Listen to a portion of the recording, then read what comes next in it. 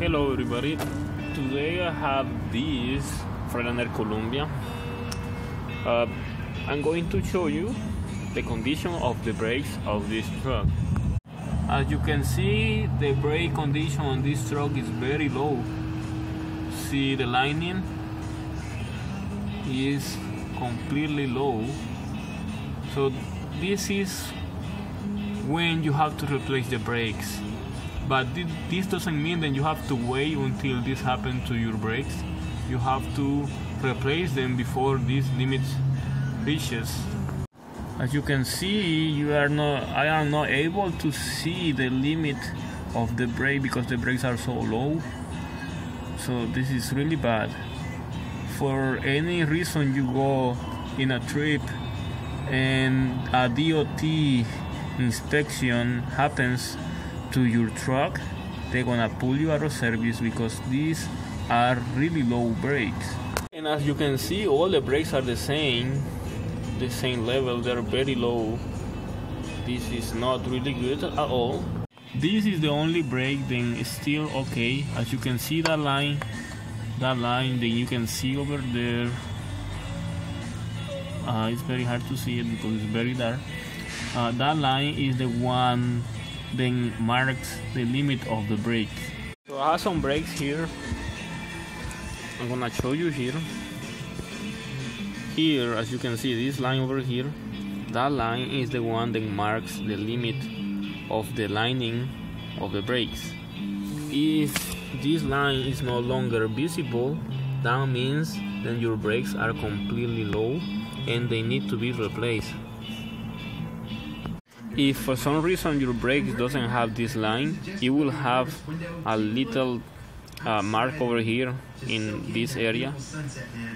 It will have like a little cut or something in here, then will tell the limit of the brakes. So remember to pay attention to your brakes because this is a very important area of the truck, especially for DOT inspections.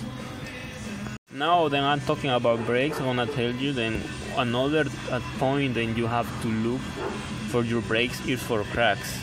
If you see any crack around the lining of the brakes, you need to replace those brakes because DOT officers are always looking for cracks on the brakes, and if they see any crack, even a small crack on your brakes, they're gonna pull the truck out of service and it's gonna cost a lot of money.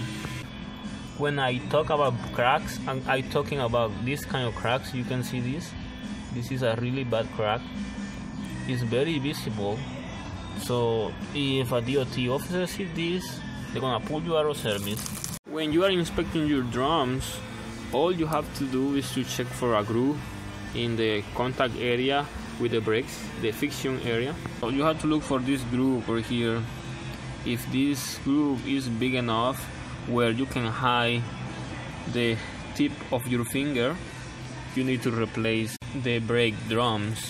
If a DOT officer sees a drum that has a really big groove in the friction area, they're gonna pull you out of service and they're gonna make you replace the drums on the spot, and that is going to be really expensive.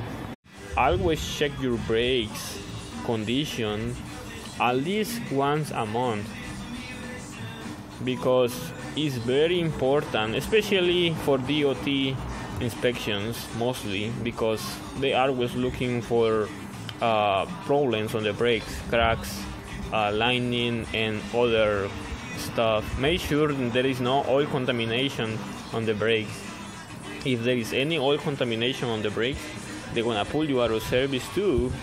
So make sure then whenever they do a PM or any grease service to the truck, don't over grease the S-cam or the other components that are around the brakes and the brake drums, because if they over grease the area, the grease is gonna fall to the brakes and a DOT officer is gonna think then you are with a truck that has a problem with a wheel seal, or a wheel seal is bad or something. They're gonna say something, so make sure that there is no grease contamination on the brakes.